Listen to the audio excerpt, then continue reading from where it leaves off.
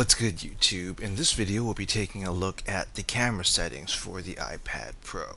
If you like this kind of content or find this kind of content helpful, leave a message down below. Don't forget to subscribe, and thanks for watching. So the iPad has really come a long way over the years, and while it's not really known as a go-to device for taking photos, it certainly does pack some very high quality cameras, especially the Pro model. To access this, what you want to do is go into your settings and you want to scroll down on the left here until you see the camera app, and then from there you'll be able to access the iPad Pro's camera settings, which we'll go over here. Right at the top is formats. This is the format to which your photos are taken in. And if you hit formats, you'll see there's two options, which are high efficiency and most compatible, which is the JPEG. High efficiency is a file format that saves your image into a more space efficient format that allows you to take more photos and store them on your iPad with using less space. If you only view your photos on your iPad, you'll probably want to check high efficiency. But if you do find yourself changing photos and having other people on other devices get sent your photos, you might want to change it to most compatible just so they'll be able to view the photos. Next up is the record video format, and here you can adjust how the iPad records the videos. As you can see, the different resolutions from 720p all the way to 4K to which the iPad records the video, and then from there you can also choose the frame rates as well. From there you can also choose auto FPS, which will automatically reduce the frame rate to improve low light video, and you can also enable video format control or lock the camera, which makes it so you don't automatically switch between cameras while recording video if you don't want to change which lens you're using while you're recording video.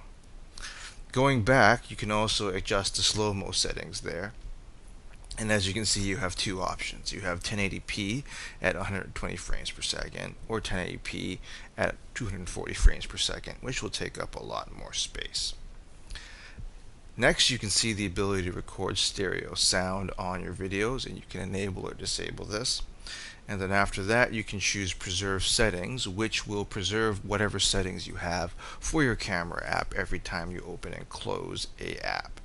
If we go into here, you can see you can enable preserve settings for camera mode, which will preserve the same camera mode that you use every time you close and open the apps, and whether or not you want to preserve the live photo settings each and every time you close the camera app as well.